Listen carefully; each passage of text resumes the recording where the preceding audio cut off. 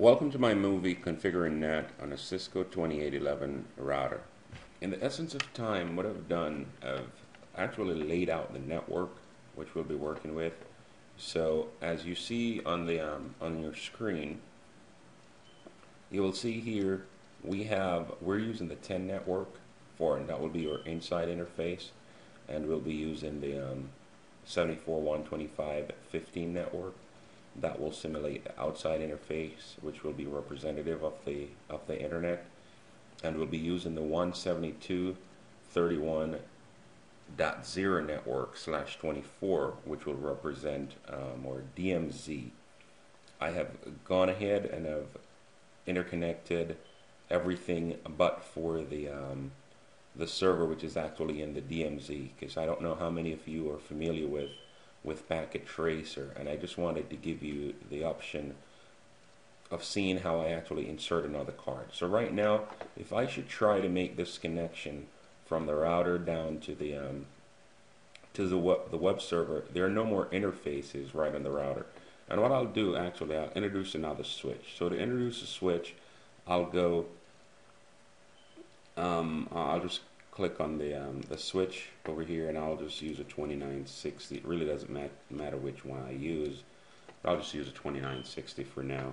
And I'll grab a cable from the connection, straight through cable, and connect from my switch over to my server FAT Ethernet interface. And I'll go up to the router, and look what happens. There are no more Ethernet interfaces on the router. So what I'll have to do is I'll have to go on the router itself, and I want to add an additional interface. These are the modules that are available to you. We'll be able to select, let's say, just a fast Ethernet, and once you select them over here, you'll see the interfaces that are available to you there. So I'll just select one interface here, and I'll just drop it in the spot up there. This is important. This is how real it is. It's detected that the router is powered on. So if in real life, if you do have a router, you cannot insert a module in it with it powered on, so we'll have to power it off. To power off the router, we'll just hit that little power button there. Now we're able to drop our interface inside. Let's just see this here. Alright, so the interface is dropped in. Now we could power the router back on. Alright, and we could close that out. Now we're going to be able to go in and grab the cable, and we'll be able to connect from the fast Ethernet 1.0. Alright, so just like I've done the others, let me go over and I'll just label that as fast Ethernet 1/0, and that will be a representative of my DMZ interface. And you see these IP addresses? These are the IP addresses that I'll configure on the router's interface of each network. Alright, so let's get started.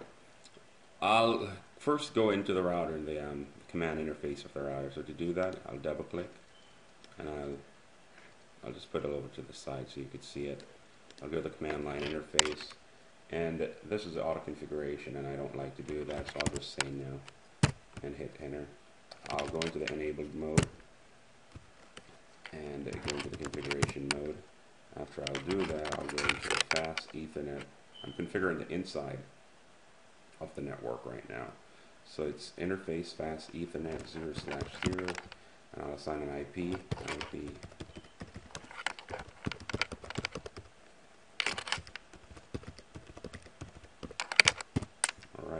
I'm sorry, I must have mistyped something, fat-fingered something here, guys. Pardon me. Right, so now the interface is on it. We need to turn the interface up.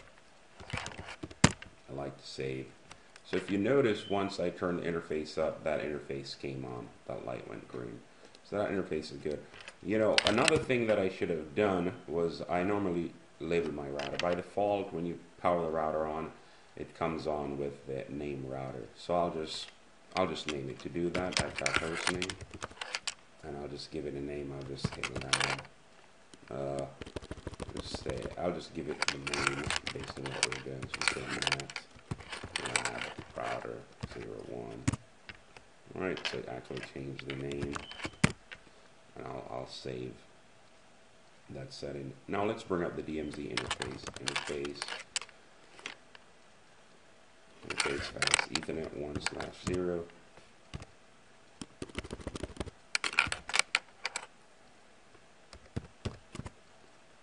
IP address is 172.31.0.1. It's 255.255.255.255.0. There's something going on with me today, I don't know, but pardon me. Alright, and we could see that interface is coming online also. Now let's get on the external interface. As we've actually decided before that this was going to be our fast Ethernet 01, and the IP address is going to be 74.125.15.1, as you can see on the network diagram there. So let's get in that interface. It's interface FA 0/1 and IP address 74.125.15.1. As a matter of fact, let me show you. So if you don't know, I just wanted to show you this. IP address. You notice I don't have to type everything. So I just do tab and the entire word comes up, by the way. That's just what I wanted to show you. 74.125.15.1. We were doing /24, so it's 255.255.255.0. And we do no shut, and the interface is up. Now, to be able to test our connections, we'd have to assign IP addresses to these computers over here. We'd have to assign an IP address to the server, and we have to assign an IP address to the machine, which is representative of an internet machine. So you'll notice here I did label that, and what I'll actually do is I'll go in and configure that machine. So we decided we're going to be using 74.125.15.10. So let's go in and do that. So to do that, we click the machine, we go to the desktop, we go to IP config, and we'll do 74.125.15.10. Subnet mask, we decided we're using a /24 network, so that will be 255.255.255.0.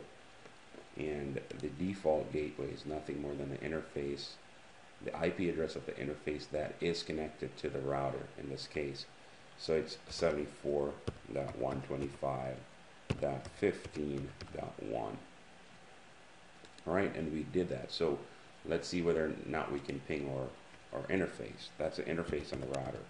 To do that, we do the ping 74.125.15.1, and as we see, it is working. Alright, we'll do the same thing on our server here. We'll go to desktop, go to IP configuration, and we decided that it was going to be 172.31.0.100. So let's configure that in there. 172.31.0.100. And we'll put the mask in 255.255.255.0, because we're using /24, and we're putting the IP address of the gateway, which is the interface IP address that's configured on the router. So that's 172.31.0.1. And again, we'll just test for connectivity. To test for connectivity, we're going to be doing 172.31.0.100. Alright, so far it seems to be working, no problem at all.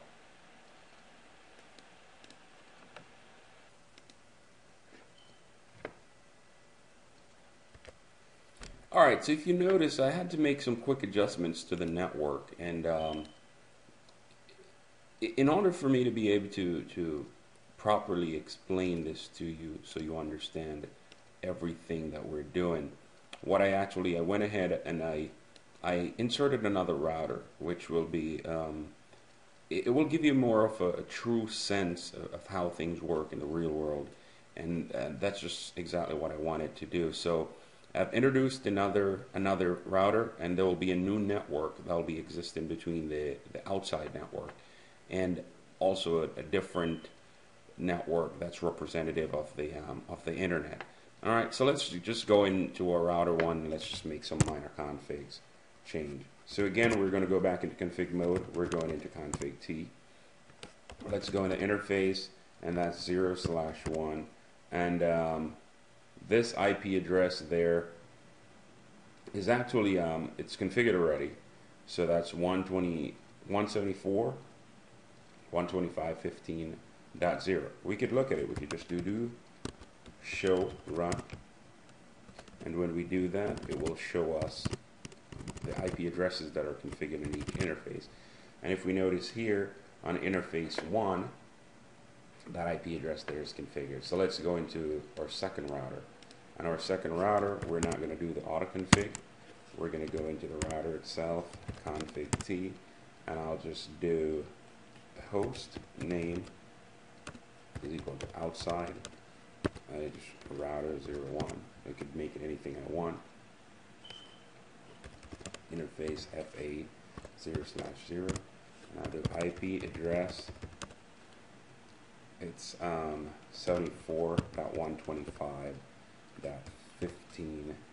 I'll just do .2, and it's 255.255.0, and I'll do no shut, and it will come online. All right. If you notice, it did not come online because I deliberately wanted to show you when you're connecting two like devices, for example, a router to a router, you'll need to use a crossover cable. When you're configuring a PC to a PC, you'll have to use a crossover cable. So what I did here, I connected a straight through cable, and you realize that it did the interfaces, even though it's saying up on the router, it didn't actually come up, right? So it's not functioning. So these are some of the little pitfalls that could happen to us. So again, we'll just remove that, and we'll just select the crossover cable down on the canvas, and we'll just, and now you see that the interface is up. All right, so I just wanted to bring that to your attention. Yeah, this video is getting too long, so I'll have to break it up in different parts, so you'll be able to see part 2. But before we break, let's go into the second router interface again, and once we do that, we're gonna configure the outside interface so that now it's interface FA 0/1, and that's this interface. Actually, let me just do that, FA 0/1, and we will see that. And this will now belong to the 74.125.20 network. So the .1 is what I'll be putting on that interface. So if I go IP address, again, 74.125.20.1, and we're doing 255.255.255.0. We notice that it's coming online. We'll have to make the adjustment on the IP address on this host to now be 20, and we will change the gateway to now be 20. Right, so if I went to the command prompt and I ping 74.125.20.1, once the interface is all the way up, then we should start getting replies. The interface just came up, and we're getting replies. All right, and look what happens if I try to ping 15.1, which is the interface on the inside router or the inside firewall, you know, because we're kind of setting these up as if they were firewall. We would not be able to get a reply, right? We'll say timeout. What happens is the packet that's coming from PC3, it's actually getting here on router 0. It get into FA0 and router 0, but router 0 does not know how to get back to the 125 .20 network, right?